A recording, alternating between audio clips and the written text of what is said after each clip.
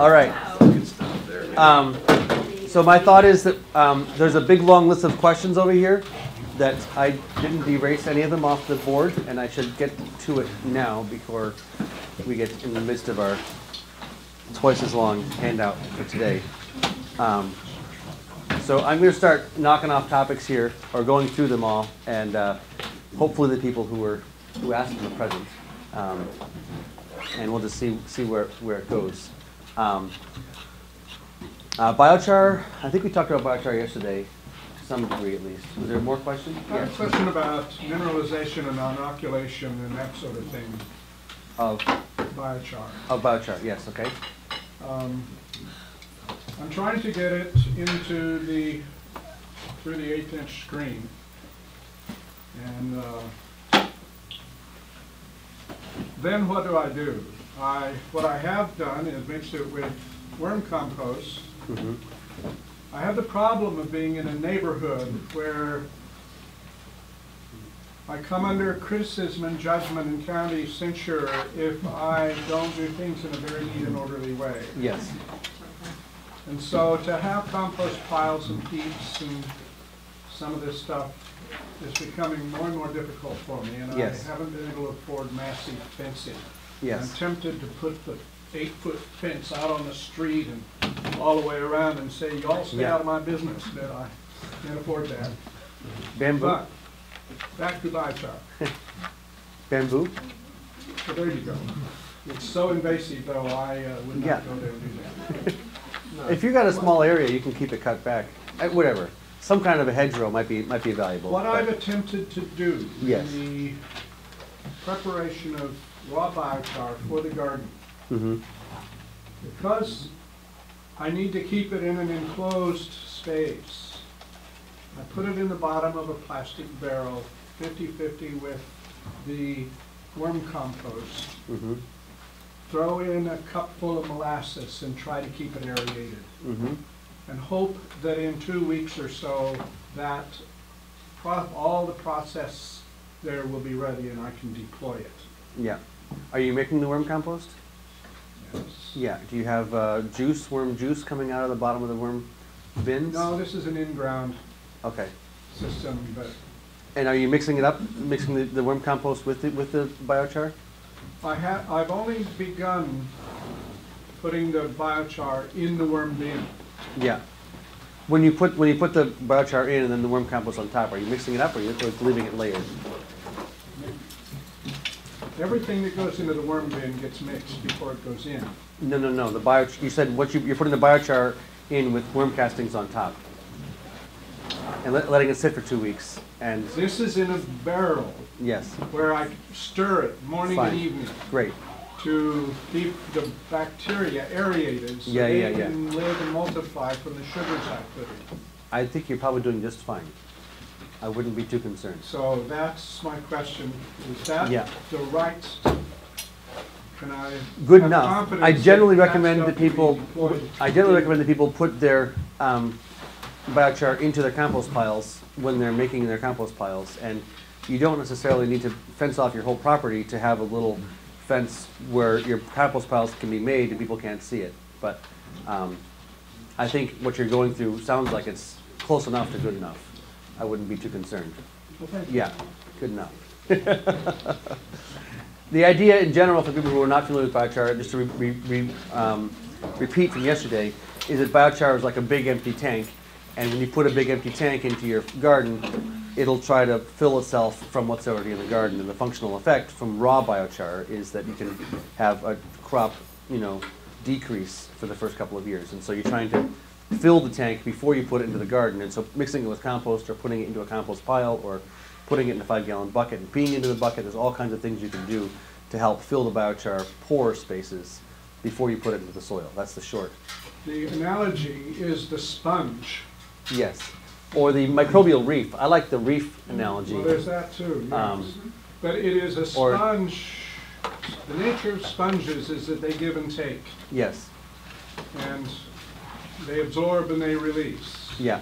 And this is what the biochar does. Precisely. With minerals and with It's got this nice, wonderful pore space where the bacteria and the fungi can sort of move in and sporulate, and it'll serve as a wonderful inoculant moving forward. It's quite nice stuff if you're willing to use it. Yeah. Thank you. You're welcome. Cover crops is a big topic which did not come up yesterday in any kind of significant manner, and deserves a lot of time. Let me just give you a quick overview of my general comments on cover crops, and then we'll see if there's questions. I like to put my cover crops in to my annual cropping ground when my crops are still growing strong. I generally aim for the end of August or beginning of September where I live. Maybe you talk about a little bit later down here. Generally, what we have, climatically is quite dry period through July into August, and then we begin to have tropical storms and hurricanes and a little more activity in the clouds with rain. So I really am just looking for the first major wet period that's going to come through, starting at the end of August through into September, and I broadcast my cover crops right into the mulch duff that's underneath my tomatoes, peppers, eggplants, squash, cucumbers, kale, chard, broccoli, everything. I don't usually put them into carrots and beets. I don't put the cover crops into the salad greens, but just about everything else. Anything that's been transplanted in that's got some space between it, I want to have those cover crops starting to grow and at a good height by the time the frost comes and kills my plants, or by the time I'm pulling out my last whatever they are. What are you broadcasting? What's that? What are you broadcasting? That's the next point. But the first point is that I'm not waiting till the end of the growing season. I'm not pulling the crops out. I'm not harrowing the ground and then planting cover crops. I'm planting the cover crops right into the crops as they're growing a good month plus before we would expect them to be done. I would like my cover crops to be 1.5 feet tall, 2 feet tall by the time my crops are done. There's no reason to have to be seeding cover crops so late in the fall that they don't really get a chance to grow and have any significant benefit. Might as well get them in and get them established and let them really grow up nicely underneath most things. And you're just broadcasting that seed right on top of the mulch. And so what happens when I put the mulch down, which we will talk about shortly here, the process of getting things into the ground, in the springtime, is that generally that mulch will get eaten up by the soil life, and there's not much left by that time of the year. Sometimes you'll actually need to remulch in July because there's so much biological activity that it just disappears. But by that period of the time, by the end of August, by the beginning of September, there's usually just a little bit of duff left on the ground. Okay. The reason I'm waiting for a wet period is because I'm not going to be harrowing in, I'm not going to be disking in, I'm not going to be going through in any kind of a manner to get good soil contact with those seeds. And if I don't have sufficient moisture for a couple of days and cloudy kind of weather, they're not going to germinate. One thing you can do, which we'll talk about again in a moment, is soaking seed. And I would generally suggest soaking that seed ahead of time as well will help. But if you've got a little bit of mulch and you can disturb it a little bit, put the seeds down and disturb it, they'll fall in and they'll sort of have a little bit of a safer, more moist environment to begin to germinate. Yes? 2 years ago, I started doing exactly what you're saying. Yes. And I found out that if I throw the seed in there, Yeah. vetch and rye is what I've been using. Yeah. And then just till over it very shallow. Yeah. It not only digs up whatever weeds I have missed, it gives the new gives them the seed soil a really cover. good start. Yeah. And you can just leave it at that point and it's ready. If you have the space between your plants to I have do more that, space than you between then them. that's perfect. Yeah. But the idea is you're undersowing your cover crops into your established crops. This is the first major point I want to convey, which is a little bit different than I think what oftentimes is conveyed about cover cropping, is that there's no reason I see to do a fall tillage, pull your crops out, disc them under, whatever you would do, take them, put them in a compost pile, and then put your cover crops in. You can get an extra 1.5 months of growth, which is much better growth in August and September than it's going to be in October and November. But you just don't get that growth in October and November that you would get in August and September. You want to have a nice stand of cover crops that's established. That's going to be, if it's winter kill stuff, it's going to lay down and be a nice mulch layer. If it's overwintering, it's got a good root system, etc. Yes. I have a similar question in this regard. So we have a section on the farm that's a problem area that we're going to take out of production. Yeah. It went into a fall cover crop last year. I did what you actually just said. I oversowed all of our root crops later in the season. Got got a Yeah. pretty poor establishment, but there is a good amount of rye and Austrian winter peas and I think some crimson clover in there. Yeah. So I want to Wonderful. continue that cover crop going past that stand, and I bought sweet clover, Mm-hmm. and I'm trying to figure out, because I don't want to wait until I have to mow and till in the rye to establish the sweet clover, because it'll often be too late to get a good stand of clover going. And you might have weed pressure with the Right. weed, So with the clover what too. I'm thinking about doing is over sowing that area with the sweet clover before I mow. But Mhm. what I'm afraid of is once I go through and flail mow it, that I'll smother that clover, whether it's come up or not. Yeah. Do you have any suggestions of? Depends on whether- how thick the stand is. What did you say? Frost seed it in the spring. It's too late for frost seeding. Right, it's too late for that now. Yeah. Yeah, I think, did you say something? Did you say something? At least you got a flail mower like Yeah. this, but you could flail mow it and then try to just go manually. How big of an area is it? It's small, they're 75-foot beds and there's 8 of them. I think if you broadcasted and then flail mowed, that material would be a nice cover to help it germinate. Okay. I would probably aim for a wet period, Right. and maybe do it right before the wet period. Okay. But you would do it before, instead of like, because I was even considering doing it like now, like this coming week. I don't know, if, depending on how thick the rye is, it won't be enough sunlight for the clover to get established, I would Okay. think. I don't think you would necessarily need to till under the rye either. We'll talk about that just momentarily, the logistics of when you knock the rye down and all that kind of stuff. And you're maybe dealing with the milk stage and crimping and all that kind of thing. But if you're gonna go from cover crop to cover crop, Buckwheat. yeah, why are you doing crimson clover as opposed to other cover crops? Well, I wanted to do sweet clover because it's Oh, sweet clover. biennial, Yeah, high biomass and deep taproots. So that's what we're going for. It has really poor drainage. yeah, In the past, we've done, for summer cover crops, we've done sorghum Sudan mixed with tillage radish. Yeah. And it's actually worked really well. I was gonna say, That looks like it might really I was gonna say tillage Yeah. radish should probably be really good if you got tight. That combination has been really nice for us, because once we get that dye down from the sorghum, Yeah. the tillage radish in our area really takes off for about 2 months. It would You really, can put some calcium in, or they call them iron clay. Mm-hmm. For the summer. Yeah, Okay. if you want to like. she knows more about cover crops than I do, and probably other people in this room that do as well. Okay. But yeah, it sounds like you're on a good trajectory. I'm not sure if your question's been answered or not. Is there an No, I think allopathic issue, the timing issue? That's another issue. Yeah, that that- we're Break involved down, in. when you mow and you've got that, for a couple of weeks there, the, isn't it? Rye. They say the rye Conservative allopathy is sprouting? more when it's younger than when it's older. When it's gone into the milk stage, I don't think the allopathic effect is quite strong, no? Yeah, I mean, I've never actually, I planted rye for the allopathic effect for Okay, weed yeah, control, but yeah. then when we establish like soybean or something into it, if you have the minerals and the if you give that seed a good start, especially if you can inoculate it, like, then it should germinate pretty well. Yeah, I haven't had I think the issue is more when it's younger It was than a when it's question we older. were trying to research, like, should you wait Mm. or not wait, you Mm. know, but I don't know the answer. Yep, So just for my clarification, yes. what are 2 or 3 We're of having the sophisticated conversation here and like rudimentary conversation. Oh, up and down, back and forth. Finish your basic introduction first, and then we'll go to the sophisticated questions.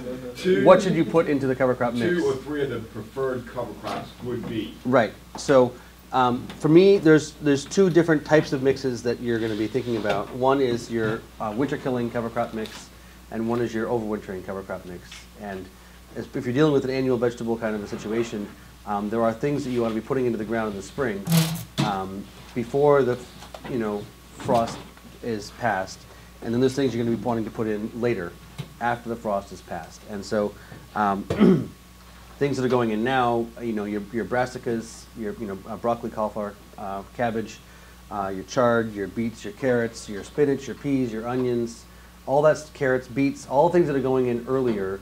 Wherever those are going to be put in, I would suggest you would want to be doing a winter killing cover crop mix in the fall. The idea is to minimize tillage and in many cases, obviate the need for tillage. You should not need to till if you do the cover crop strategy well. So I'll just give an example. So the things that winter kill, I'm not sure if they winter kill down here. It got decently cold. It gets down to what down here? I had frost this morning on my 20 is car. not cold. 14 is, Yeah. 14? I think I saw it 8 one time, but Oh, really it's been 14 below is- We had 8 2 weeks Yeah, ago. it goes below zero. Sorry, last Hello. week. It was still last week. What? 6 degrees we had in northern Nelson County. I don't know when these. I think most of your winter killers will die in that kind of a temperature, but 15 they might not. Oats, field peas. We have mixed results with oats dying or not dying. Right. This is so I don't know. And forage radishes, do they make it through the winter? No. No. Forage radishes die. 15 degrees they get knocked out. Well, but these guys are saying the 20 is as cold as it gets Well, somewhere. No, it got to 8 It got colder than It got to 8 once. Yeah. That, Yeah. It doesn't say that. I am down south. she's a little more toward the coast, so she's a little more. Yeah, I'm a little warmer Yeah. than Louisa. We're 7.5. Yeah. All right. So I can't speak then exactly to the nuances of what are the winter killing cover crops and the not winter killing cover crops. In my experience, things like oats, things like field peas, things like forage radishes, all will winter kill, and that's a wonderful mix to put down for in the areas where you're wanting to put in your spring crops. When you say Um, field peas, you don't mean Austrian. Not winter Okay, peas. so they don't winter. They don't winter kill. Just the summer. Field peas, yeah, that you can put in. So one of the basic principles on cover crops is that you want to have a polyculture, if at all possible. Traditionally, when I grew up, we would do rye, and that would be great. Or we would do buckwheat, or we would do oats, but we would never do the polyculture thing. And one of the pieces of wisdom from the permaculture community is that the more families of plants you've got growing together, the broader the spectrum of life in the soil, the better the function of the overall community, soil life community. The term cocktail cover crops refers to this concept, which is being popularized by the NRCS now very successfully, and it's really, I think, being taken on by a lot of real farmers, quote unquote, in the Midwest, where 5, 10, 15, 20, 30, 50 species mixes are being planted, and they're having, they really do have amazing effects. So for people who want to look this stuff up in greater detail, I think, the term cocktail cover crop is probably a good thing to look up. I don't know what the resources are down here for, I just don't know the exact temperatures for winter killing. I would use, for me, 3 different families of plants that are going to be all winter killers would be oats and field peas and forage radishes, and they would have a nice basic spectrum. A friend of mine was doing some research, and he said basically 3 families of plants is your minimum for that real biological vitality effect. 1 or 2 is not enough. 3 is your minimum. Ideally, you're looking for more if possible. But if you're wanting to not be doing tillage in the spring or doing as little as possible, you really want to make sure that your winter killing mixes are, that mix has got all winter killers in it. Otherwise, you might have to come through and do some tillage, depending on the size of your operation. Oh yeah, I was just thinking if you're doing a not winter kill, also you want to make sure that what you plant, even if it's a mixture, is going to mature about the same time if you're not planting to it. Yes. So there's all kinds of issues here. Yes. And And opportunities. is it true that if you're planting those 3 or more, and all 3 or more are inoculated with bacteria, that they're each going to, the further apart those plants are related, Mm-hmm. the different work they're going to do with different bacteria and fungi that are potentially in that inoculum, right? Yes, exactly. Not just bacteria in the inoculum. Hopefully, there's fungal Yeah. families and bacterial families in the broad spectrum inoculum. Yeah. Yes, and they're going to establish more well with different families and help establish that broader spectrum, precisely. So if you're wanting to use seed as a least change for the greatest effect kind of influence on the farm, Yes. then having a cover crop cocktail that's well inoculated would be a great way to. Would be a brilliant Yes. thing to do. Oh, And one of the best.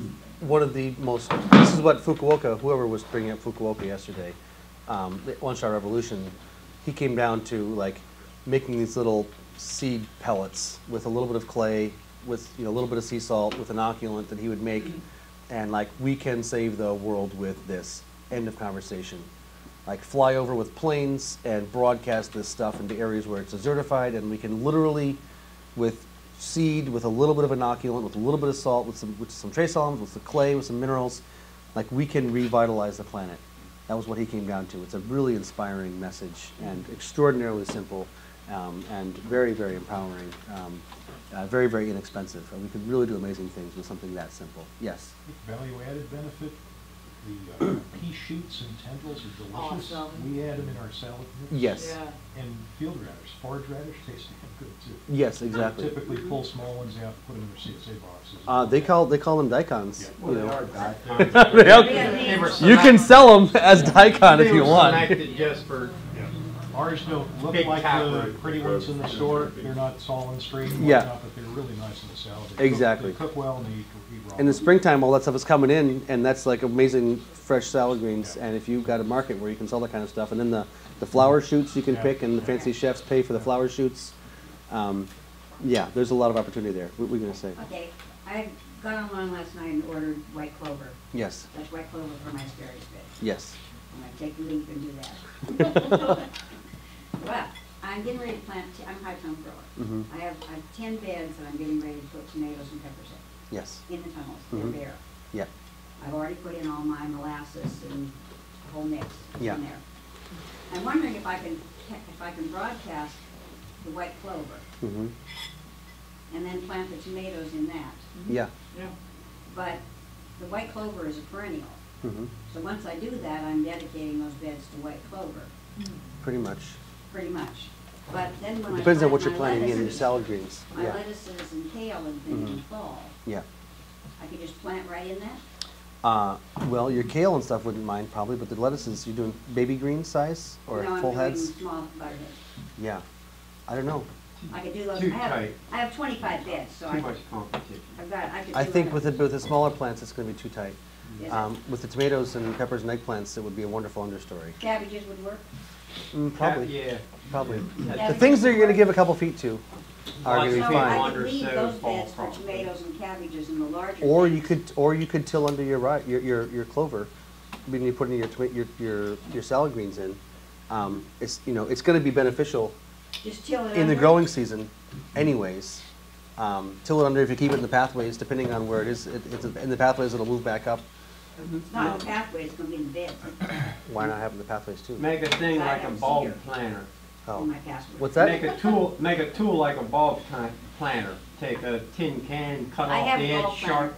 Yeah, I think you need a little bigger than that. You just cut a plug out to get that clover out, and then you can put your plant right into there, and it won't have enough competition at the time until the clover grows back in for like your head lettuces and stuff. What a great idea. But our butterheads are going to be But pretty close together, and it's you're going to be taking out. hard to pull that stuff out. It'll be a because significant amount of work. Rhizomous, but it's not that terrible. But I'm gonna be brave enough to put 10 beds of clover in. Even if it's I put only my in, tomatoes and even if it's peppers. only in for the next 4 or 5 months, it's going to be beneficial. Yeah, it'll be totally beneficial. Experiment, right? I would say we've been having this conversation. We don't really know that much, right? We don't really know the answers to these questions, and there's a lot of people who are doing a little bit here and a little bit there, and experimenting and trying this out. And there's no discussion about cover cropping in high tunnels. Right. Other than taking it out of production, which, at Yeah. the cost of high tunnel, Doesn't make sense. doesn't make sense. You've Yeah. gotta grow all year round. Understories is what nature does. Nature does multiple, All right, I'm on 10 beds of. go for it, Right. experiment. The idea of the organization, I'll just say this over and over again, the idea of the organization is that if we get people to say this makes sense and try it out, and they get results, then they can tell everybody else what their responses were, and we've got a feedback loop where we're all learning together instead of all learning alone. My experience is there's a lot of good people out there trying stuff out, a lot of good people finding out a lot of really interesting stuff, and we don't have the system in place for people to share their wisdom and pass on that best practices. It's really embarrassing. A lot of people are coming back to farming after a couple generations of not being on the land, and a lot of the wisdom that was there is gone, is lost. And we need to re-educate ourselves, and the best way to do it is if we can crowdsource the learning. So All right, yes, sign me up. you're signed up. I do have a lot to talk about today. You guys are wonderful in your level of engagement. I've only got like 20 topics I wanted to deal with, and we're still on number 2. And I haven't even finished explaining it. So just so we're clear, I'm going to have to rush at some point. best source for intensive vegetables and constant cover cropping is Tobacco Road Farm in Connecticut.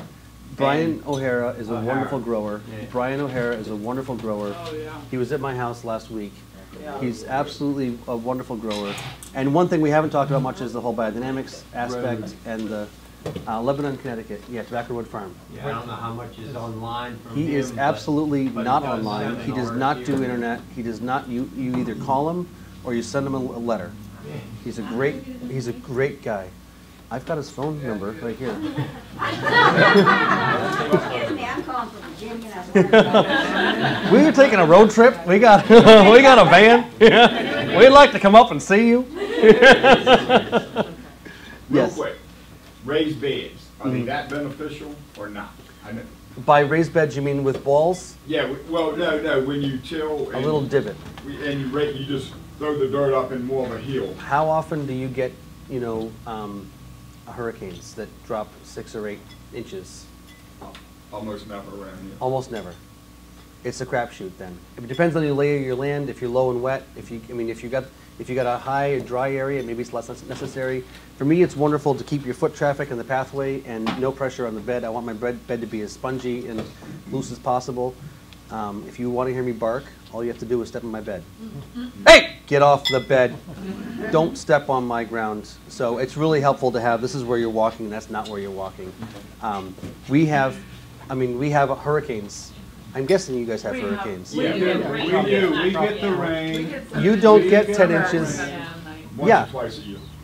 Well, my experience has been when the ground is flat and you get a couple thunderstorms or a hurricane that drop a bunch of rain, things really get anaerobic fast and plants stop growing.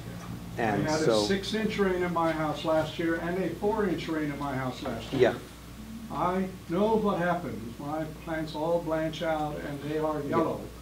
So I pay attention to these things. I think a raised bed with an irrigation system will get you through drought and flood. And with the climate being as irregular as it is, I suggest that that's probably something to be prepared for. It's up to you. It's your business. I won't tell you what to do. As far as the non-winter killing cover crops, rye is your classic one. Vetch is great.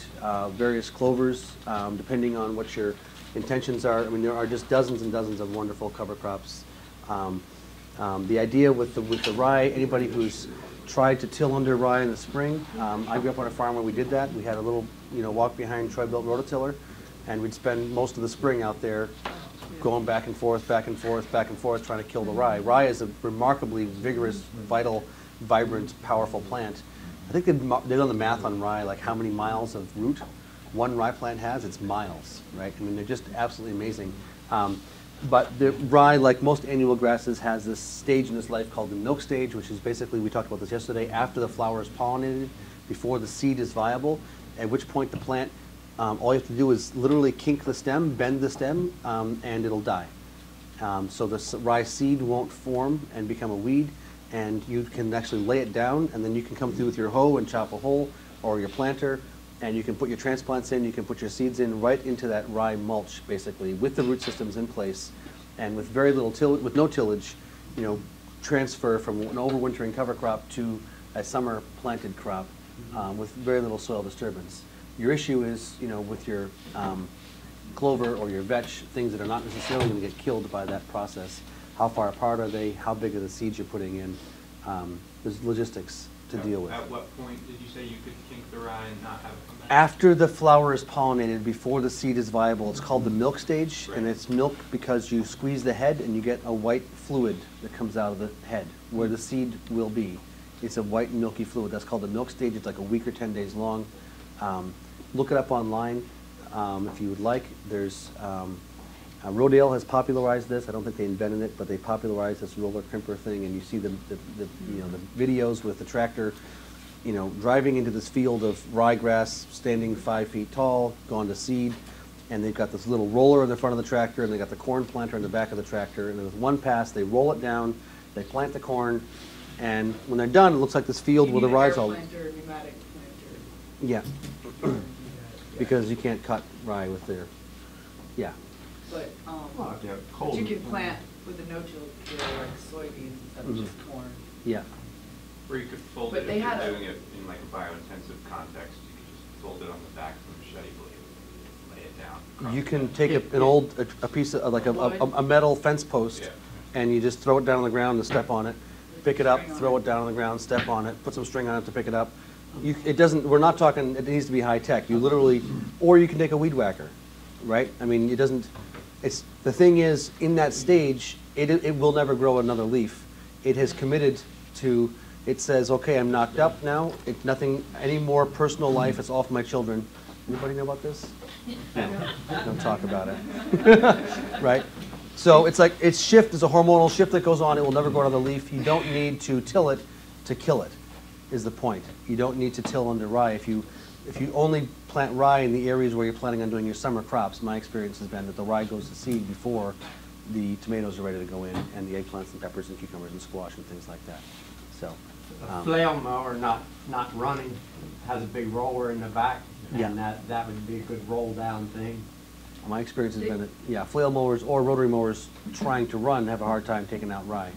Street But- mowers. Well, you're not Well, they running. had a roller right here. You're not running, you're And just we rolling. modified Yeah. it, like we worked with it, I don't know what happened, it was built with a grant and it had the crimper bars and it was available for use, but then we had to add some weight to it. Even with the water filled in the roller, they didn't make the drum big enough, so. Do they still have it here? I mean, I don't know, this was, the last time I saw it was 2012. Anyway, that's the rudiments of cover crops that I wanted to cover. I think it's really valuable to keep the soil alive and green and growing as many of the months as possible. And when it's not green and growing, there should be something brown laying on the ground, if at all possible. We talked about this yesterday. I just want to reinforce that concept. We had the issue this winter with no cold, not really much cold, no snow, that a lot of our cover crop residue that was laying on the ground and mulch residue that was laying on the ground disappeared during the winter. We had enough going into the winter that I expected we'd be fine going into the spring, but by February, I was seeing bare soil basically in a lot of places, and I had to come back through with round bales and roll down mulch, because otherwise we're going to go through into the spring with bare soil. I really, really, really want to go into the spring with something covering the soil. There's a nice correlation with something covering the soil and looseness and earthworms and structure and a lack of a need for tillage. Yes. If you're keeping on top of that and you're able to manage covering the soil with mulch or cover crop, how are you managing your drip tape under that through that process? Are you pulling it up? Are you leaving it there? I've done both. Depending on, so for instance, we just planted salad greens this week outside in the area that was potatoes where there was mulch laying, and we had pulled the drip tape out, and we came through with a rake and pulled all the mulch off into the pathways to plant the salad greens, and then we'll put new drip tape down. Depending on if you've got drip tape laying down there. I have used drip tape over multiple years and gotten away with it. Depends on whether how good of a job you do, whether you got rodents in there eating it, how well it gets plugged. There's ways of cleaning up drip tape with, what is it? Hydrogen peroxide. You can run hydrogen peroxide and that'll get the scale off that will otherwise sometimes will plug the holes. I've also been known to come through with a nail and just pop new holes with a drip tape and leave it there for usually for 3 or 4 years, depending on where I'm at. It's scale off, it'll take out. Peroxide won't take scale off, it'll take out algae and that sort of thing. Sorry, Scale, whatever's- you have to have an acid like vinegar or citric acid. Will also work. Yeah, you can run them through. So are you mulching on top of your drip tape? I put the drip tape down and then mulch in general when I'm putting the crops in the ground, which is where we'll be going once I address a few more of these questions, hopefully. Can I put a plug in for PASA, Pennsylvania Sustainable Agriculture Association? They're running a summer conference with Steve Groff. He's the guru of cover crops. It started the tillage radish stuff and has done a huge amount with the crimp rye, and he's going to be the main speaker. That'll be in August, I think it is, and in State College area. Yeah, PASA is a wonderful organization for those who are not aware of it, and decently close by to here, I think, driving distance. We had a question about humates, what they are. Humates are a mined material. They're found in the geological profile between peat moss and coal. People understand what coal is. It's just old plant residue that's been pressured over time, and peat moss is old plant residue that hasn't been pressured very long. It's been anaerobically stockpiled basically, but between peat moss and coal is this stuff called brown coal or leonardite. Leonardite is the name of the ore. It generally has a very high humic component. They generally say that, I mean, humus is the sort of more stable version of organic matter that's less digestible, less likely to oxidize. Not that it won't, but it's much less likely to than organic matter. Compost usually has a humic level of 0.5% or 1% or 1.5%. Humates will have between 70 and 90% humus. They generally have that very large bonding capacity. In many ways similar to biochar, but in other ways not. They don't have the porous structure. They're more fractal in nature, as I understand it. So they're bought, you can buy humic acid or fulvic acid, which are components which are solubilized and made, but I generally use just sort of, crushed, finely ground down to powder size, but mixed sized humates. You can buy them for relatively short money. So how much do you mix in? To what? 100 square foot beds. Depends what you get. 400 pounds per acre leonardite. If you use the extracted material, which is where they extract it with either potassium, sodium, or ammonium hydroxide, that changes the chemical structure of the humate it's not your natural molecule, but it makes it much more available and active. It's a molecule is sort of like a ball, and when you put the hydroxides on it, lays it out like a chain, and every link along that chain will attach and chelate and work with that. There's 16 different modes of action in plants and soils, and the Russians have done a lot of research on it. I wouldn't even try growing without it. 12 pounds per acre of the extracted material is the equivalent of 20 tons or 1 inch of compost per acre in activity. What's the brand? Brand I'm using is Terravita. It's made under Russian patents. Terravita? Yeah, it comes from Russian Organic Approach in Centerville, Lancaster County. You go online to Terravita, T-R-A-V-I-T-A, 2 words, and that they have the 24 pages of the Russian research and explains all how to use it and what concentrations and what it does, the whole chart of the interactions between the soil. One of the benefits of having courses like this is you find the people who are local who know a hell of a lot. Because I'm in and out of here and don't really know that much, but you find the people in the room who do know a lot of things, and you can develop relationships with them in the future. Always a major benefit, I hope, for people. It's made by the fungi, and it feeds fungi, but it's a very large molecule, so it's not really good for foliar feeding, even though a lot of companies are saying at high levels. But it can tie up minerals to it also. It's like biochar, it'll hold things. Yeah. And then it breaks down, so it's good for the long term. Lock up atrazine. If you've got toxins in your soil, it's one of the best ways to tie it up. Well, biochar is good too. Got a very strong pull, big molecule, a lot of charge. So do you deploy it before your cover crop or before your plant? I put it down with my trace elements. I always want to, I use it as a buffer for my trace elements because I don't want them to be leaching or burning the soil. So I always use humates. I would use biochar as well for that purpose, but I would generally put them down in the fall. And yeah, 500 pounds to the acre. It's not critical. You can put down any time. The only thing, if you're using it foliarly, it's a little bit more critical, maybe. Yeah. Okay, phosphorus and compost and organic matter. We had a question. Who was it about high phosphorus levels from compost, and also high organic matter levels from compost? And the question is, isn't organic matter good? And so what's the cost benefit analysis with phosphorus versus organic matter? Organic matter is definitely good. Certainly when you're operating on a small garden kind of scale, you can put in enough compost to dramatically affect your organic matter. I would like to think that this model over here is your most strategic way of building organic matter. That's just simply through growing healthy plants. My idea is that you don't have to add compost to build organic matter, that you can actually just grow healthy plants and they'll fix carbon out of the atmosphere.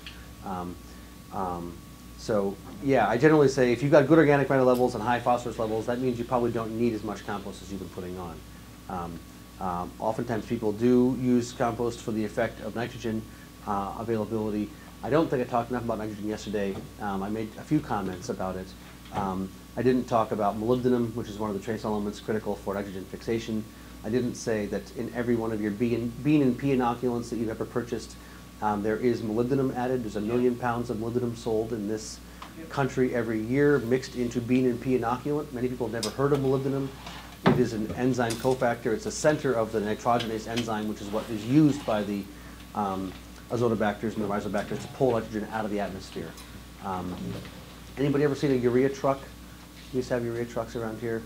This looks like a big gas truck, like a gasoline. The trucks that are full of gasoline, right? That are full of urea, nitrogen. If you do the math, it's something like 8,000 urea trucks floating above every acre of land on the planet. Is how much nitrogen is present in the atmosphere. 8,000 urea trucks floating above every acre on the planet, full of urea. That's how much nitrogen is in the atmosphere. So the idea is you should not need to add things like compost for the nitrogen purpose. They're really, I mean, a good compost is a wonderful microbial inoculant, which is a really valuable thing. But people who are putting on compost for the nitrogen purpose, my understanding is you get 2 pounds of molybdenum in every acre, and you've got the necessary enzyme cofactors for your plants to be able to fix nitrogen from the atmosphere. That's really the way you want to be getting nitrogen in, is having the plants take or harvest as much as they need when they need it, ideally. So I'm not sure if that answers your question. Yes, it does. It's a few comments. Epigenetics. Sorry, was that a question? You put much stock in just organisms other than the rhizobacter and legumes fixing nitrogen. Thank you. Categorically, again, going back to the Russian research, I think it was Krasilnikov, who was the Russian microbiologist, who said he had identified 2,000 species of nitrogen fixers that were symbiotes with every species of crop plants known to man. This was done in the 70s. This was, by the time I was born, this was figured out. Every single plant in the world has evolved with the capacity to get nitrogen from the atmosphere. In the forest, there is no fertilizer being added. Most trees in the forest are not legumes, right? I mean, every single plant has evolved the capacity to fix nitrogen out of the atmosphere in critical symbiosis with bacterial and fungal, communities. Those bacterial fungal communities do need the molybdenum, or they need vanadium at the center of the nitrogenase enzyme to do that job. So those species must be present, and the minerals must be present. So when you spray your broad spectrum fungicides or your broad spectrum herbicides or whatever, and you kill off these species, or you till too much and you leach out these elements, then you don't have what's necessary for them to do it. But if you've got good biological activity and you've got good mineral spectrum, you should not need to add nitrogen to your farm. That's my basic philosophical position, which I back up by not adding it on my farm. Not saying that I've got full system function on my farm, but it's entirely plausible to not be adding nitrogen, or to be adding it in very, very, very small quantities. Yeah. The seed inoculant we use has a lot of different species of azotobacter and things that will fix nitrogen on non-legumes. Yes, exactly. A good inoculant will have a spectrum of these things in it. Yes. Real quick, can you talk about the effect of organic supplies of nitrogen, like chicken manure, or like we buy pelletized chicken manure, the effect on microbes in the soil? So you're talking about the composted chicken manure. I made a comment about that yesterday, being that that's like from conventional chicken houses. Right. And so it has all this, glyphosate and GMO DNA and antibiotics and growth hormones and everything else. So that's just a fact. The idea is that when you are feeding your plants nitrogen, or feeding them phosphorus, or bone meal, blood meal, feather meal, things like that, all of which, of course, are also byproducts of the conventional ag supply system, and all have the all those toxins in the bone meal and blood meal and feather meal, even though they are certified, I believe, organic. What's that? They are certified. Certified organic and from the conventional supply chain. Just so we're clear, just so there's no, if you were ignorant and willfully or happily so, you are no longer. right? Organic is a system, it's not, yeah, anyways. So the answer to your question is, when you feed your plants nitrogen, then they don't need to feed the soil life or the leaf life to harvest nitrogen. And so you basically, it's the way I like to think of it, is you get your plants addicted to this soluble form, which is, I mean, it's less soluble than other forms, but it's still, they don't have to feed their microbial community, and so they are, functionally less resilient. They're addicted to that. They don't have it when that nitrogen that you've added runs out. They don't have the capacity to make themselves more nitrogen, so they need you to add it to them. This is one of my biggest issues with seed that you buy. Is seed is raised with these things added, and so the mother plants don't have the capacity to do this, and so they haven't passed that capacity on to their children. And when you try to plant their seeds into a system where you're not feeding them this way, they suffer. And it takes them a generation to kick into gear and to learn those skills back again. Which is one of my biggest issues on my farm, is the seed I buy. Because I'm still buying seed and haven't been saving all my seed, I run up against this issue on an annual basis, is that my plants have not learned from their mothers how to feed themselves. It's a real serious issue that I have. But we can go into the broader, does that answer the question, roughly? Yeah, okay. Epigenetics, who asked the question about epigenetics? Yes. I touched on a it. better definition of what it is and explain it. Okay, so I use it, I'm not sure if the exact definition is, what I'm going to use is correct, but it's basically epigenetics is talking about how environmental conditions affect genetic expression. The metaphor I like to use, or the example I like to use, is a pigweed. You guys have pigweed down here, I'm guessing. Have you ever seen a pigweed that germinated sometime in the end of April, beginning of May? Seen that pigweed in August? You know those ones? Like, oh, that is a plant, right? Gorgeous, amazing, 6-7 feet tall, like just broad and burly, like millions of seeds. You've seen those pigweeds. Yeah. You've seen the pigweeds that germinated in the end of August. Sometime by the end of September, they've set seed, and they're about yay tall. Seen them?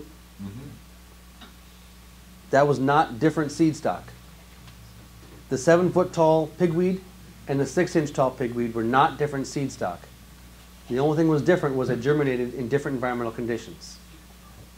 One germinated in the spring, late spring, warm soil, short nights, warm nights, and said, haha, I'm going to go for it. It read back into its genetic memory for the past 5,000 generations and said, these conditions look optimal. I'm going to, pull out the stops and go for it. The one that germinated in the end of August, nights are starting to get cold, nights are starting to get long, says, uh-oh, frost is coming. Better hurry up and pop out some seed before I get killed. Right? So the plant reads the environment and modulates its how it builds itself based on its read of the environment.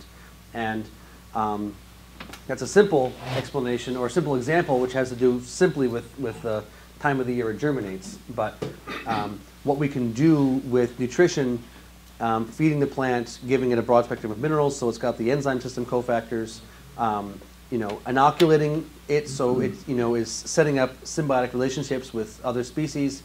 We can really have a profound effect through even just a couple generations of good nutrition on the functional capacity of our plants.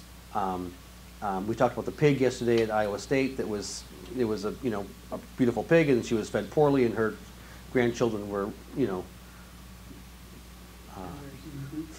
whatever the word is to be polite. I don't want to say anything because it's a little bit too close to humans.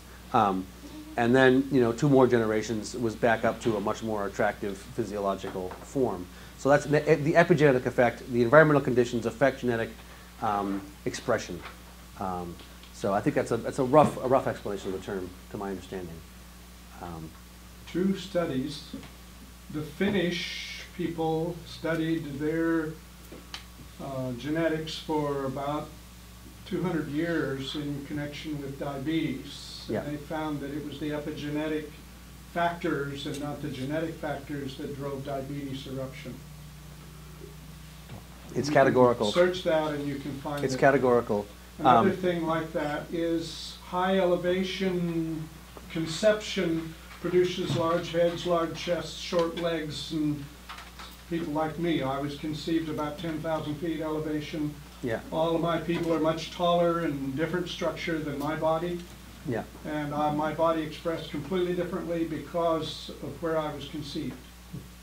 There are so many subtle attributes that are part of reality that actually, I mean, the thing about science is the cause and effect, right? All science is about is like cause and effect and trying to understand it. And there are all these things that happen that we're like, I don't know why it happened, and then we just say, oh, grace of God, blah, blah, blah. Like, I think we can understand these things. There are ways of actually tracking them down and identifying them. It's so exciting when we begin to tease these things out. Yeah, I mean, and this is where we talk about the moon and where the moon's at in relation to which, sign and all that kind of stuff. I mean, indigenous communities across the planet are pretty categorical about this. Thou shalt not plant when the moon is here. And we're all like, you silly primitive people, right? And they're like, yeah, except there's a whole bunch of us cultures all around the planet who've been watching things for a long time, and we've seen this and we've noticed this. And we're not paying attention close enough. We haven't seen it yet. There's all kinds of these aspects that are present, and I would suggest that being open to experimenting and paying attention to some of these subtler attributes can really have an extremely powerful effect in the epigenetic effect on our crops. I think if we work thoughtfully through a few generations of our seeds, we really can profoundly impact in a positive manner their vitality, their functional capacity, et cetera, et cetera. But I do want to continue to move through this list before I get to the agenda. We're almost an hour into the day. Plant visual analysis, we're just going to do that later today, so I'm going to leave it be. No-till and amendments, I think that was a question about if you're going to be minimizing tillage or not tilling or working in pastures, how do you get the amendments integrated? I use my earthworms. I figure that they're going to be working it into the ground, and so I'm not going to worry about it. Yeah. Just another thing, if we want to spread them in the spring, is there like micronutrients? Do you have to worry about toxicity with the plants? Absolutely. If you are putting your trace elements down in the spring, you want to get them in as soon as possible and have as many weeks as you can between when you put them down and when you get your seeds in the ground. It is possible to put your trace elements down and till the soil and plant and not have any problems. The more organic matter you've got, the better. The more you've buffered your trace elements with a carbon source like humates or biochar, the better. If you solubilize your trace elements, if you get soluble grade and you solubilize them in water and mix and put in that water some molasses or some humates or some biochar or some sugar and buffer those trace elements with a carbon source and spray it down evenly over the soil, you can really break the rules and get away with it. It's where you get chunks of boron in contact with your bean seed that you're going to get things fried and not working. So common sense. The less time you've got in between putting the trace elements down and planting, the more evenly they need to be spread and the more they need to be buffered with an organic compound to be not worried about. Wiregrass and invasives. We call it quackgrass where I come from. I think we talked about this yesterday. Generally, those rhizome type grass weeds correlate with a tight soil, oftentimes no air. Generally, you have low calcium levels. Generally, you have low boron levels. So there are books that lay out the correlation between weeds and why they grow. There's actually a book called Weeds and Why They Grow, which has identified the plants, the Latin names, the common names, and the soil test correlations. If you till ground when it's wet and it compacts real tight, that's one of the best ways to get quackgrass, right? It's the best way to get quackgrass, and that was because you tilled the ground when it was wet. It was your fault. And how do you get rid of it is a broader question. Generally, if you take your soil test, you will see you'll have low boron levels, low calcium levels in those kind of environments. That's been my experience, my understanding. There are different ways of doing it. You can, just simply take a black tarp. You can starve them to death by not giving them any sunlight, depending on what you're doing. You can take landscaping fabric and you can put that down, and you can just make holes where you're putting your transplants, and you can plant into it. You can take it out of production and put cover crops that'll smother them, like buckwheat or something like that, that'll smother them from a lack of sunlight. But addressing the underlying mineral deficiencies in the soil, I think, is a really good way. My understanding is that when you get those sufficient boron levels and calcium levels, those kind of plants go away. They're there to help open up the soil and get those mineral levels present. And so when you address those minerals, then they're more likely to disappear. I traced one rhizome 22 feet Yeah, under my mulch. yeah. They're remarkably powerful. Is that true for Johnson grass? I'm not sure what Johnson grass is. Is it a rhizome type of grass? Yeah. Yeah. Rhizome's bigger than your thumb. They're huge. My understanding is the rhizome grasses that generally correlate with tighter, compacted soils are oftentimes correlate with a low boron level and a low calcium level. And getting those boron and calcium levels addressed will create the environment where they're no longer needed and they will wither on the vine, as it were.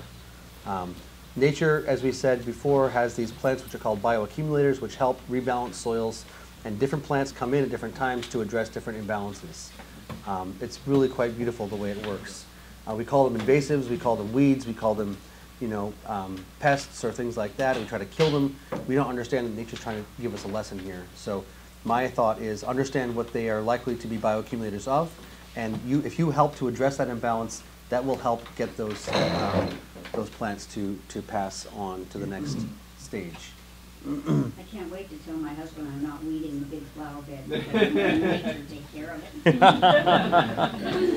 I'm gonna do that this year. Yeah, see what happens. Yeah.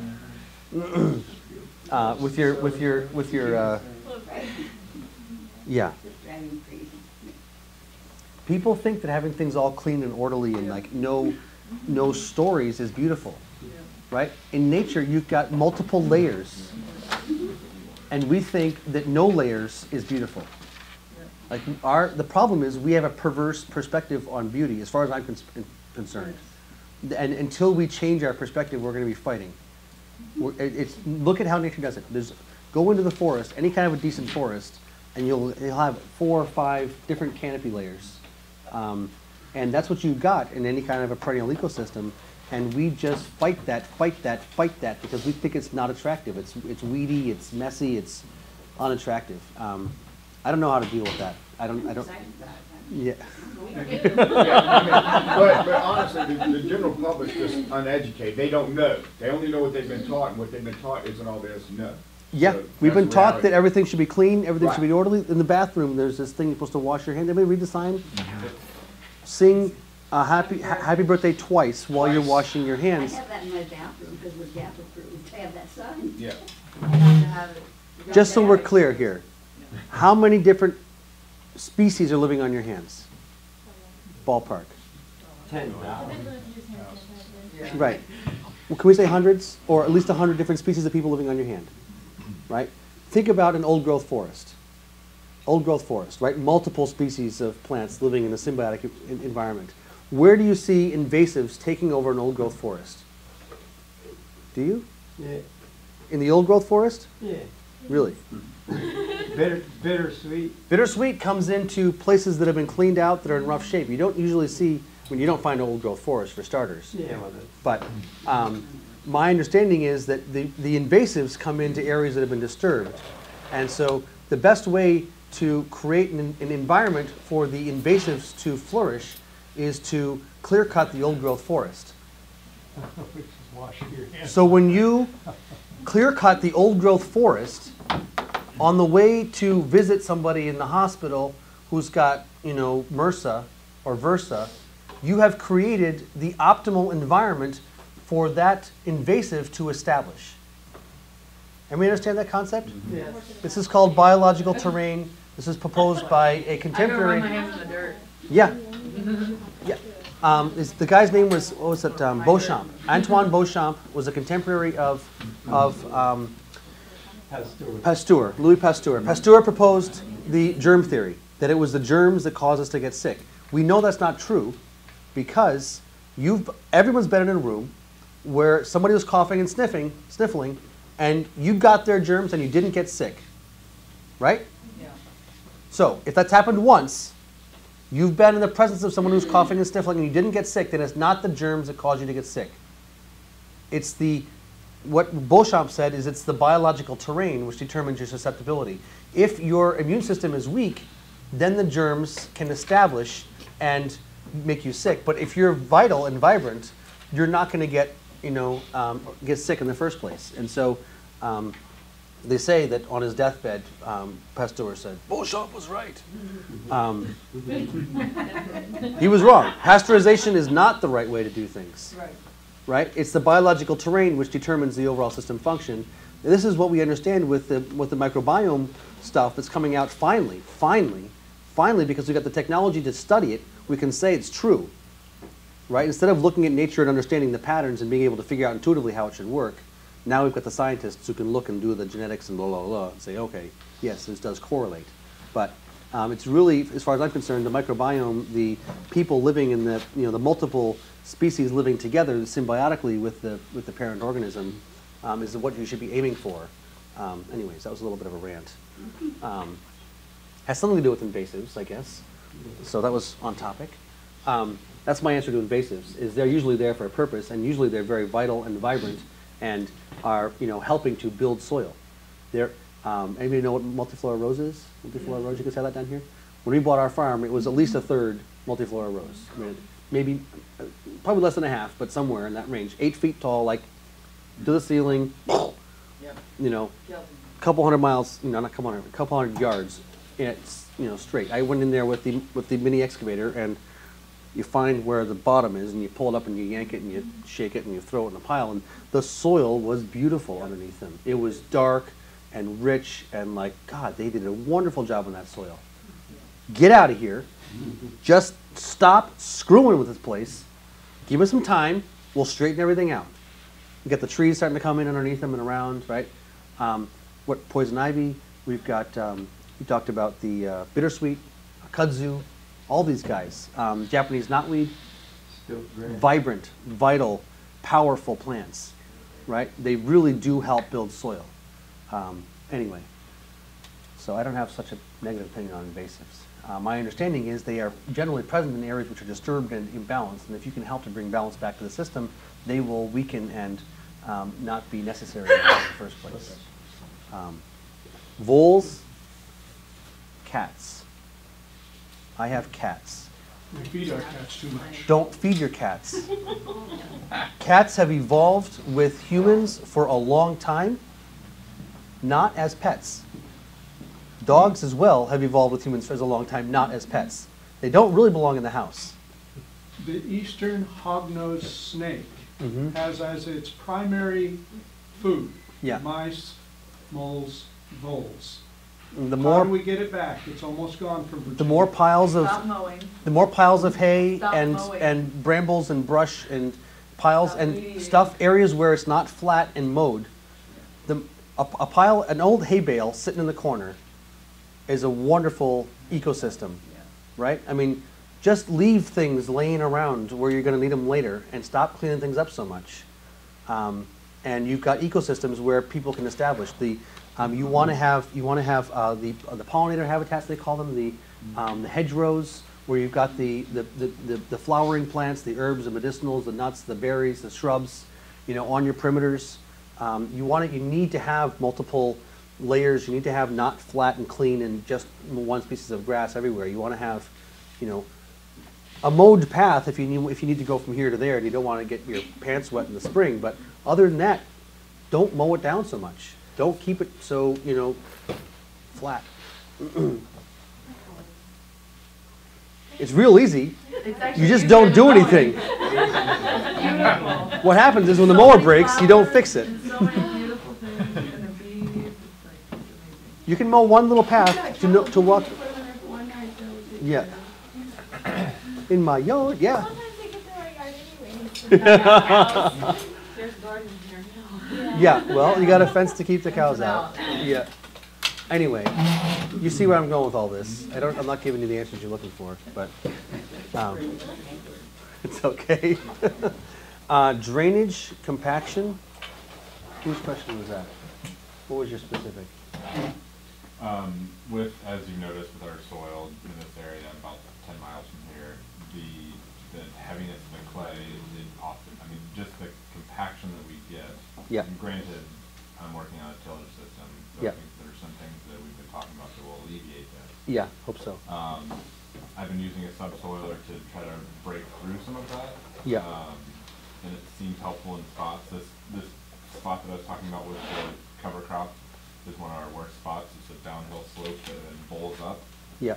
Last year we had about 8 inches of rain and it watched almost all of our root crops was rot away. Yeah. We had standing water for 4 days. Yeah. They call that a slough out west. Yeah. The tilt in this area is actually really good compared to other areas on our farm, but the common Prince Edward County problem here is we have about 4 inches of topsoil, and then we get, and it's an old dairy on to boot, so we have extreme compaction from the history of the farm. Yeah. I feel like a lot of things have already been answered with I think I covered a lot of this stuff. I'm just a couple more points that come to mind. One is the first thing I do on my land, I've done on my land, is look at the lay of the land and see where the ponds want to be. And if you got a spot that wants to be a pond where water collects, dig it out and let it be a pond, and organize your growing areas around it. For me, that's foundational. Trying to till through wet areas because you want to have a 200-foot bed and it's wet right here, but it's okay. For me, is like there should be a spring, there should be a stream. This is what the land wants, and this is permaculture principle again. Is you work with the water first, and you establish the water, and then you design your beds around that, or your trees, or whatever it is around that. That's one point. The other one is again the calcium one. I'm not sure what your base saturation percents are on calcium. We talked about this yesterday. I haven't actually seen too many soil tests from around here to get a good feel for where things stand. But what's your base saturation percent on calcium? Do you know? 46%? 49%. We're right at the street, That's we're it. like a couple miles from here. Yeah. Your calcium base saturations are too low. That's why your clays are tight. Until you get your calcium levels up, you're going to have tight soil, and you can all the machinery stuff you can do. This is one of Arden Anderson's big things, is about the flocculation of clay with calcium. The petroleum diggers, oil drillers have figured this out, that if you want clay to open up, you add calcium. If you want clay to tighten up, you add magnesium. When you get the ag lime that is dolomitic lime, that will tighten your soil up. High magnesium levels will cause your clays to be tight, and no amount of work will address that. You need to get more calcium into the system. I'm not sure what your soil tests say if you've got them, but those are the two things I would suggest. One thing that Elaine Ingham had said, and something I saw with her that I thought was interesting, I just want to hear your commentary on it, is that she was saying with the subsoiler, she would pump compost tea or something down below with that, to get them as far down as possible. You want to get your inoculants down there, you want to get your seeds down there. This is when you run your a seed, you would drop your cover crop seed right in that slit to help get those roots down there and get life down there and get organic matter down there, absolutely. But I think calcium is really important. I think if you don't get your calciums up over time, they're never gonna flocculate. The clays are gonna be tight. That's what Gary Zimmer does. He does a subsoil and works everything down through that slot. Yep. And then plants right there, and then moves it over. Move it over a foot, year, 6 foot, inches. and then a foot over until you're 3 or 4 feet over, and you're back to where you were, and then the whole field is done. Yeah, exactly. Put the biology and the air in there to support the biology and the minerals.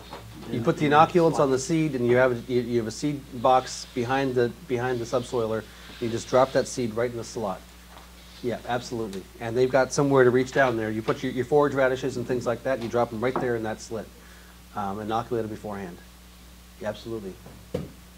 Is it insane? We've got 6 spots that are about 50 feet wide, 100, maybe 125 feet long, to plant all of it right now, because we're just getting going. What radishes are they called? The daikon radish. Yeah. I mean, to plant all that, to get matter and, to bring back the soil and to break it up, to plant all 6 spots in those daikon radishes? No. I wouldn't do just daikons. Okay. I mean, the thing is, you want to have as many species if you're going to be doing cover crops and not growing food crops, as it were. Do as broad a spectrum as possible. Look up the term, cocktail cover crop. The cocktail, right. And Okay, get them okay. established, and yeah, do the fallow periods, and run. You can maybe do 2, maybe 3 different successions of cover crops during the year in that spot. I can The radish won't work now, it'll go to seed, Pretty doesn't, quickly. doesn't make the root, you have to put it in late August. middle of September at the latest. July, you don't put them in. We put them in Yeah. July, otherwise they don't get a chance to. Yeah, well, up It's there too you cold. need. We're a little colder about a month. A little less colder. But if you It doesn't even get to 0 down here. If they get in by the beginning of October, they grow, but they Oh, full tops, but they don't really Right, make bunch much of softies. roots on it. I can, may I say something about Of course, the please. compaction and the Yes, yes. calcium and the flocculation that I've kind of heard? I learned All from this kind of Elaine that, stuff. the fungi are all calcium carbonate. You want to flocculate your clays, you do it with fungi. And I then merged the minerals and the biology, and they work better integrated. Mhm. But I have seen, even without adding any calcium, just doing the mob grazing, like tromping down carbon and feeding those fungi and getting the plant roots and the fungal networks, that the clay can actually go to where you can just stick your hand in it. And it's, we have a video, is it on the website? It may be on our website still, where I talk about the calcium carbonate and flocculation and how it basically changes the clay electrical charge. I've seen it, I've done it on a lot of different farms without adding calcium, but yeah. by supporting the fungi and the plant roots and the sugars, somehow that seems to There's multiple modes, work multiple in paths to the top of the conjunction. mountain. Yeah, and so I'm really eager to look at the calcium part of it with our farm, because we've got a really tight clay farm. Nice and tight. Yeah. Good old worn out ground. Beat to death. Coming along real nice though. All right, drainage compaction, bricks in Green? salad greens. That was the question about lettuce and Asian greens, and how do you raise the bricks levels? I'm going to leave that one on because we're going to talk about bricks later today. That's rock phosphate beside it. I'm going down this way. Oh, okay. Sorry. That's all right. You got to wait for your question. Fruit tree nutrition and disease. Whose question was that? The gentleman here, I believe. All right, we'll come back in a second. And economics of small scale. That was somebody back over here. Oh, Okay, you me was too, with You. but I didn't ask the question. Okay. that. Is he here today? Maybe I he's can not do a here. third of an acre, that's pretty small. Yeah. Like I said yesterday, I think I made $700 on a couple thousand square feet yet on Thursday, which is one picking. Yeah, I think you can do amazing amounts of production on small scale. Third of an acre, quarter of an acre, you can do remarkable amounts. I'm not sure how many $1,000s you're looking for. Exactly, yes, that guy from Canada, I can't remember his name, John Martin Mortier is doing, I mean, the number that a number of people are doing is around 100 grand an acre, on a couple acres. There's people out in California doing it. There's, what's his name in Connecticut's doing it for sure. Those guys are doing about 100 grand an acre, fairly regularly. Gross Gross revenue. Gross. That's what everyone wants to talk about, is revenue. Gross. There's a guy in Canada up in DC. He came out with a book not too long ago, but I think it's the Urban Farmer or something like that. He has a third of an acre, claims to make 80,000 on that third of an acre. Yeah. Curtis Stone. Gross Yeah. revenue. Gross. What's his does he have? On a I mean, third of an it's acre, just you one don't person. need to hire Yeah, anybody, just one person. and your expenses are really small. Yeah. Right, this is the thing about operating at a human scale, I mean, for me, it's like between 1.5 and 3 acres is about anybody should ever endeavor to take on, Yeah. right? I mean, 1.5 to 3 acres. If you're talking about a full-time being a farmer, that's your scale. That seems to be like, there's different scales. As I travel around the country, there's different scales that I see. There's the homesteader people who are trying to make a living on a small amount of land. Usually they're doing 1.5 acres, maybe up to 3. 1.5 to 2 seems to be like a pretty sweet spot there for people who want to do vegetables fairly intensively and make a living on it and feed their families. And then there's the people who are actually going to be farmers, quote unquote, and they're doing 10, 20, 40, 50 acres of vegetables. They're the ones running machinery. They're the ones doing tillage. They're the ones hiring staff. they're the ones with the major overhead expenses, right? As soon as you start paying staff, you start to pay taxes, you start to get the government involved, you got to pay, I mean, there's just all kinds of hassle once you get above that, 2-3 acre scale. So my experience is, that's when you start to get take out the debt, that's when you start to have machinery, that's when you have to, buy more land, and then there's all this other kind of logistical stuff involved. Yes? I didn't fully hear the question about the urban farmer, but I've corresponded with Curtis Stone quite a bit through email. If anybody has any questions about his operation, I can talk to you The about guy it. in BC. Yeah. I do that. He has tons of information online Yeah. too. He always Yeah. does like a weekly video blog post, and He's actually got 7 full-time employees on that little urban spot. that's interesting. Wow. He does several backyards though. Yep. Yeah. Right. And what's his name down here in Virginia? Joel Salatin. Yeah, Right? yep, in Swoop, Virginia. The more well you do, the more money you make, the more people you can hire, the more you can support your local community. So depending on what your objectives are and where you're going with this kind of thing, like, I was walking her land yesterday, and I was like, 500 acres, oh my God, so much opportunity, right? Like, That'll work. but It's 230 open acres. it's 500 acres, It's 4 acres. whatever. It's 500 acres. He's round. It's like, He's round. oh my God. I don't know. It may not, it was last surveyed in the 1600s. Who knows how big it is? But it's a big piece of land, and there's so much you can do if you do the integrated systems and the multiples, the trees and the animals and the four-leggeds and the two-leggeds and the berries and the nuts and the annuals and the herbs, the fish. There's so much you can do. There's so much production possibility. This is what's so exciting about this whole thing is smallholders are the ones that actually do feed the land, feed the planet, right? Most food comes from smallholders that aren't in the system, right? Those people are the ones that always have fed humanity, and I say, get out of the city, occupy the land, stop engaging in the system that's the problem. Every time you put your energy into it, the more dependent you are on the system, the more you're part of the problem. Right? We're animals, we belong in the land.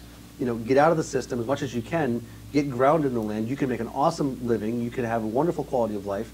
You actually begin to have relationships with your community.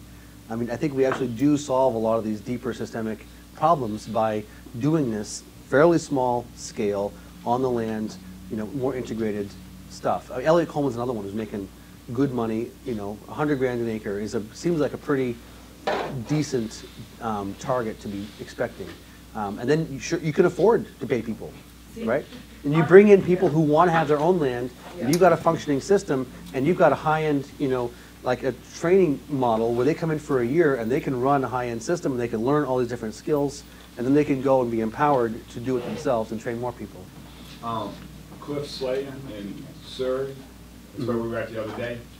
We met him through BSU. He promotes the 43,560.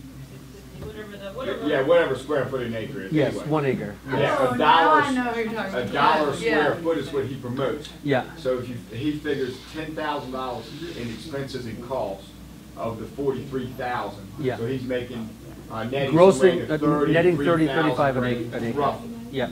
And he experiments with different things, and he goes back and plants in between his rows other produce like onions to pick up the dollar per square foot. But anyway, he has organic and non-organic. Yeah. You don't need to be organic. Yeah. Now, So- one question for you. What you sell from your farm, is it through CSAs, farmers markets, restaurants, stores, what? I do not do I do not do CSAs. I do not do farmers markets. Okay. I grew up doing CSAs and farmers markets, and I found them to be profoundly unlucrative. If you do them on scale, that's a different situation. But if you're doing it on a smaller operation, I find restaurants and health food stores, those are my major, restaurants are my major customer base. Okay. Health food stores, there's a local retreat center. We have a couple sort of buying clubs, like milk buying clubs, the milk clubs that people have for raw milk. So Yes. there's already 10 families that are getting together. We email them a list of what we've got. They place their order. We come and drop it off. It's kind of like the restaurant. It's just like a boom, drop it off. We grow everything for ourselves, right? Because we're feeding the family first. Mm-hmm. But most things we don't sell. We only sell crops we can make good money on. Like if you put your summer squash in once and you just pick it every 2 days, and you pick it all summer long, like, great, people want their summer squash. You got, 100 pounds, 150 pounds coming in a week at $2 a pound. That's $300 on summer squash. Done. Well, $300 a week, that counts as money. Now pole beans, you put them in once, you pick them every couple days. You're getting, 20, 30 pounds every couple days through $350 a pound. You got another $100 on pole beans. Like tomatoes, they're only running for 2-3 months, but when they're in, it's for me, it's like, what are the crops that people will buy that they're used to, that you can make a good return on, don't take a lot of effort as far as, logistical timing, and kale and chard and collards and, just go out there and pick them, and then you go out and pick them again, then you go out and pick them again, then you go out and pick them again. Each time you pick them, you're making $50 or $100. Like it's just, you put them in and then that's it. You just go out and pick them. So some stuff, potatoes, if I got enough space to run potatoes, I can sell all the potatoes I can grow for $1.50 a pound. You can grow a lot of potatoes on an acre. I don't do an acre of potatoes. Carrots and beets, I do some during the growing season. They take a little more effort, but I grow them for the winter for stick them in the root cellar, and then carrots and beets and potatoes people want all winter long, and they'll buy carrots and potatoes. They won't buy turnips, they won't buy rutabagas, they won't buy daikons, but if you got carrots, you got beets, you got potatoes, people will buy them until they're gone. So I try to grow things that I can put in, I don't have to worry much about, and I can not hassle with a CSA with 30 crops over 20 weeks is a ton of effort, and it's just this massive energy and then no energy, and then I like the slow, steady cash flow model. You see, my wife and I were talking. I'm glad you brought quality of life about not working sun up. The farmers think, hey, I'm proud, I'm loud, I'm proud. I'm gonna work from sun up to sundown. I'm gonna kill myself. 7 days a week. Yeah, there's more to life than working all the time. The reason we want to transfer back to the farm is because we're tired of all this corporate crap. You've been working all the time. I'm glad you pointed out about quality of life and spending time with the family, because other people are enjoying life, and the rest of us are sitting there busting their ass, feeding everybody. And sorry about that, but you know what I'm saying, right? So when I'm out there with my kids running around. It's more to life, right? Just being a farmer, working yourself to death. That gets old, I've been there. I've done it. I grew up doing it. I did that working all day thing when I was a kid. I can't handle being in a building, sitting down with a screen, working for somebody else, doing something that feels like it's selling my soul. I can't do it. Tried it. It like sucked my life force. Can't do it. Like I love being outside. I love being my own master, but I don't like to work. Like I like to putter. I like to walk around. I like to play with my kids. I like to, We call it clerking. Clerking? That sounds almost vulgar. Yeah. Enjoy it. I'm glad you pointed that out. Hey, you got time, you're outside. My great uncle had this philosophy. He says, I don't work, I just play like I'm working. It's a lot of fun. Anyway, it is 11 o'clock almost, and I haven't even touched the handout. So I thoroughly enjoy the engagement and the dynamic and the camaraderie. I'm going to have to move with some alacrity when we get there. Economics of small scale, was that what that was? Yeah. Human effects of quality, talking about human health. I think we'll touch on that later today. Perennials and guilds, that was your question. Polycultures I talked about. I think I touched on that to a decent degree. I haven't studied the companion planting literature as well as I should to know what goes with whom. I definitely do, a lot of plants, families growing in close proximity together, if not immediately together. Do you have small fruits or orchards, and what are you putting under them? I am only getting it established. I'm thinking of guilds as far as annuals growing. Yeah, you can put comfrey, you can put herbs in with all your annuals. I don't know the literature. There's books out there that have this written down. Okay. I have. If anybody's interested, I have Dave Jackie spoken to his workshop on edible forest gardening. Yeah, which is one of the best sort of encyclopedias. Perennial gardening. Yeah, it's an encyclopedia. It's got encyclopedia. A lot of fruit trees like with comfrey. I can't remember that. Okay. Yeah, I've got that. If just want companion planting for garden, John Jeevens, Grow More Yep, Vegetables, that has one's good less charts work. in there. Yeah, I've got that book. Anybody I don't want- agree with his spacing, but a lot of wisdom he's got. We'll talk about spacing in a little bit. Bricks and nutrition. Which question was that? Was there a specific question behind it? I think it might have been. It's the process over time of getting better and better at bricks. How does that work? You'll talk about it this afternoon, maybe? It's on the agenda for today, if we get to it. Powdery mildew and basil, that's one of the, new problems. Right there with late blight, and you guys heard about this one, Drosophila? You said Drosophila yet? Yes, Spotted Drosophila that sucks the juice out of your small fruits. Massive nutrition will take care of it. Categorically, No, I don't know about the basil. On the No, first- so- First slide. saving your seeds, it's a store-bought seed. The store-bought seed is crap. It's real simple. You save our seeds and we have basil like this just everywhere. And in the middle of August, everybody else's is dead and yours is doing We're fine. still rolling. Rolling, cruising. Yeah. Seed quality, so many of our systemic issues go back to the stuff I was talking about yesterday. So many of our systemic issues, you don't have the critical elements for the enzyme system function, you don't have the biology for the, for the symbiosis, you don't have the seed quality, right? I mean, we have, a lot of this stuff is really rudimentary. You are not maintaining hydration, you're not maintaining aeration, your soil's too compacted, your soil's not covered. When you begin to address these systemic issues, these systemic, pieces, then a lot of your underlying issues disappear. And your issues are not going to disappear until you address these issues. That's my perspective. You can't focus on the symptom. You need to focus on the cause. And the causes for so many of the problems are similar. Does that make sense? Yeah. That's the basic conjunction. Can you clarify on your basil seed savings, did you do that before you had powdery mildew? Were you already doing that before the powdery mildew problem came in, or after it came in, did you start If it came saving? in, I wouldn't save the seeds. I have basil in 3 different places on the farm, and I bought a bunch of seed, and I ended up with the problem.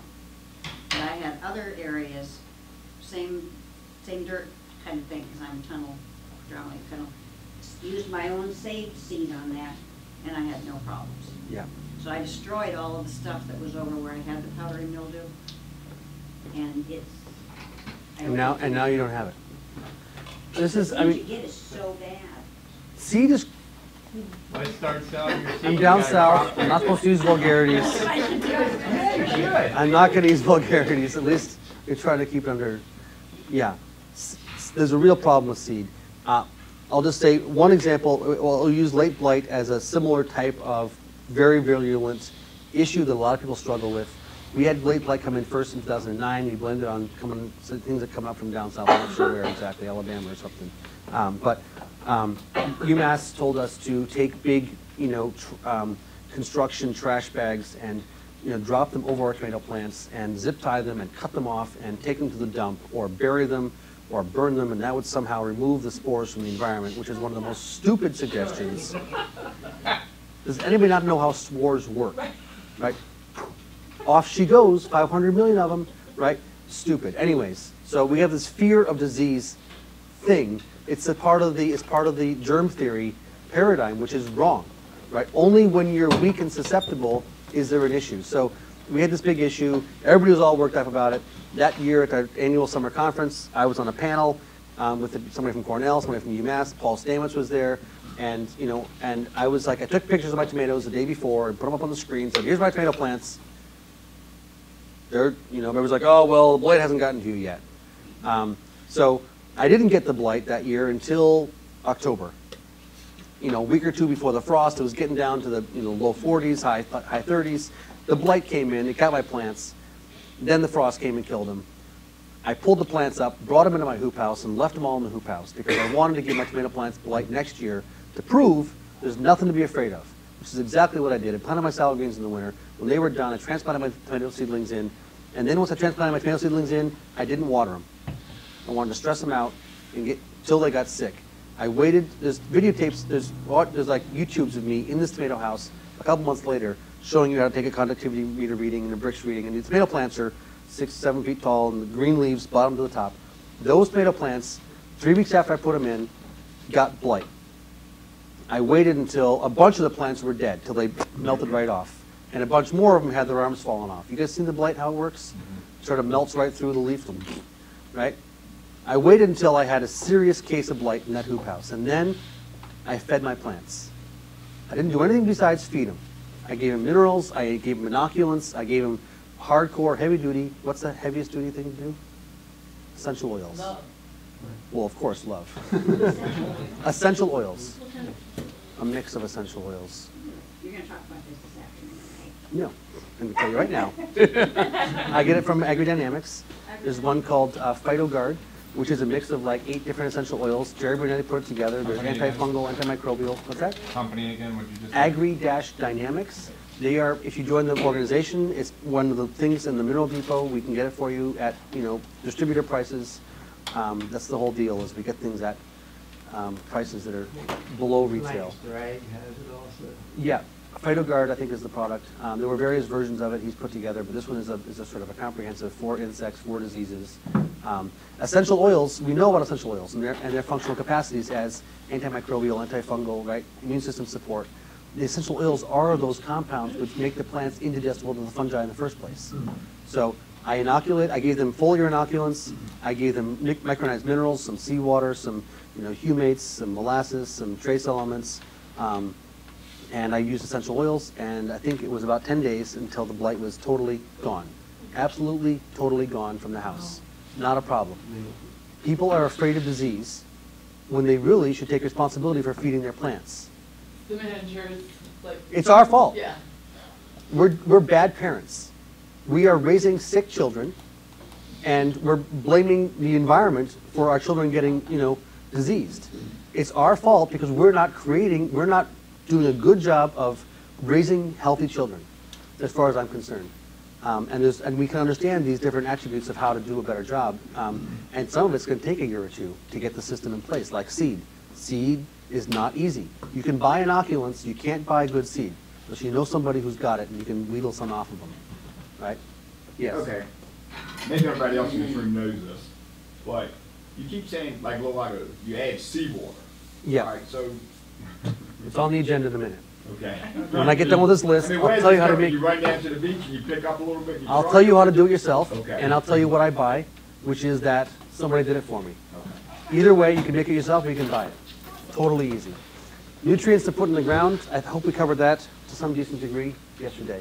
Shale and lime, I think that was talking about various different kinds of rock dust that are available locally and what the benefits are. And I might have said before, if I didn't say it, basalt is generally your best kind of rock dust to look for. So there's granites, there's basalts, there's all kinds of different types of rock dust. Generally, your broadest spectrum of nutrients is in your basalts. We talked about how I can't give you a specific answer because I don't know what's going on. Local rocks for local crops and basalt, that's probably the same conversation. You got something you want to say it. High tunnels, your question? You've been answering as we go along. I'll please you, when you got specific ones. Rock phosphate? You're gonna cover nutrients and how much to put in. As far as foliar sprays and all that kind of stuff is concerned, maybe. If I don't, you can ask me more questions. There's a question about rock phosphate specifically. Yes?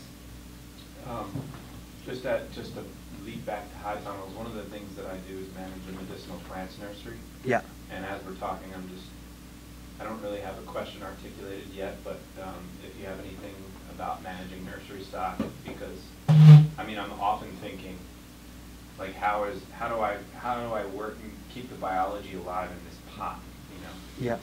when it's walled off from everything else? And We're going to talk about roots and top and bottom and nurseries and. I do a ton of like compost tea and vermicompost application. We make our potting soil vermicompost. This guy works on this. You know this guy in the yellow shirt? You should talk to him. I've got some thoughts, but the more people meet each other and talk to each other and have time for longer conversations, the better.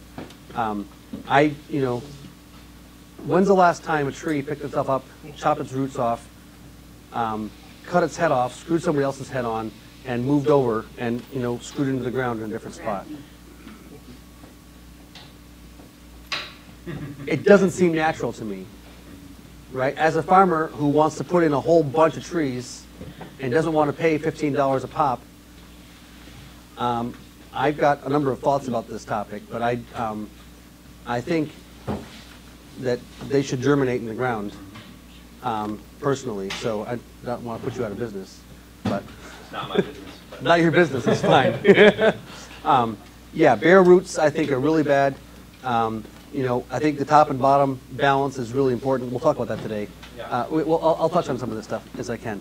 The rock phosphate question was quantity. Everywhere I go, I get a different amount, Yeah, a different scale for how much I should put on yeah. 1,000 square feet. So what I say is take your soil test, and your soil test, the target level there for phosphorus is 75 parts per million. And we know that on the thing from yesterday, it said that rock phosphate is 20% phosphorus. So you can do your math on how many pounds of actual phosphorus you need in that soil. And I was using it for the calcium. Well, there's 20% calcium as well. Right, so I should But maybe it get also different has a bunch calcium. of other traces. Yeah. You've got multiple things you can work with, you know, and I think I have a decently laid out there on the handout from yesterday of what the percents are, which element and which So I material. should look at the percentages when I'm using it.